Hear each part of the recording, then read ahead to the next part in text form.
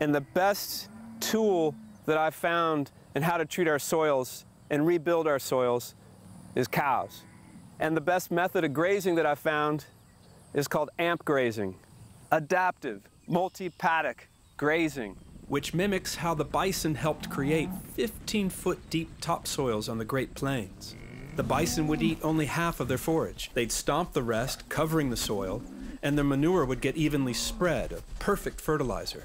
And then the massive herd moved on for better food, and the land got to rest. It's that heavy hit and rest that caused the plants to grow like crazy, and in turn, suck down all that carbon and build all that soil.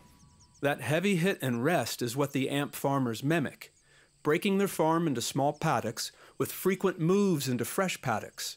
For most of the time, most of the farm is resting and growing lots of grass.